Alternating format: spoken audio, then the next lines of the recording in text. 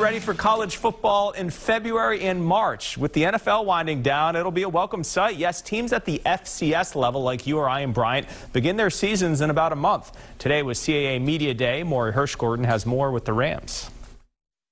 It's been 15 months since they've played meaningful football. The Rhody Rams ready to get the season underway. Without the interaction with the kids, without the day-to-day with them, it's been very tough to get to this point. So I'm absolutely excited to throw myself into football. The program has already had to go on pause due to COVID-19, and there's bound to be more hurdles. But Fleming says he's kept a consistent message. It's never been more evident to have the next man up mentality all the way through the program. The Rams will look different in 2021.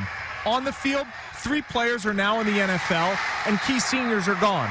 On the sidelines, Fleming revamped his defensive coaching staff after losing 5 one-score games. New coordinator, Jack Cooper, who came to us from Nebraska. New linebackers coach, Chris Laurenti. New D-line coach, Umberto DeMeo. So we've been able to, attract some very high quality, and young coaches. And the team begins its training camp on Friday with full pads. The season kicks off 1 month from today at in-state rival Bryant. For 12 Sports, I'm Maury Hirschgordon. It's going to be chilly college football in